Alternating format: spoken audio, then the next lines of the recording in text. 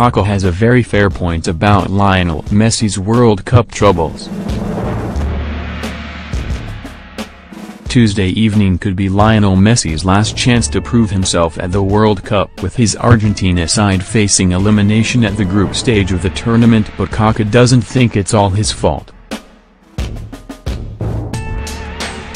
Last weekend we faced the very real possibility of Germany going out of the World Cup after just 2 games, but tonight we're eyeing up the even bigger possibility of Argentina going out before the knockouts. Having drawn with Iceland and lost to Croatia, even a win for the South Americans might not be enough for them to get into the knockout stages, if Iceland also beat Croatia.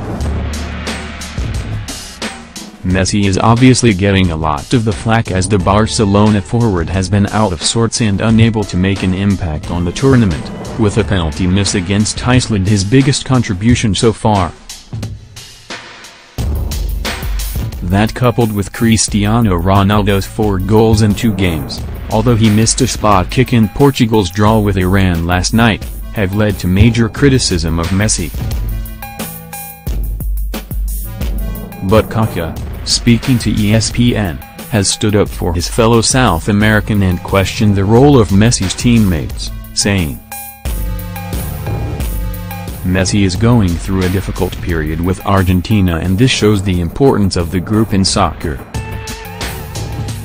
He is someone who strengthens those around him, but when it's not working he also starts to struggle."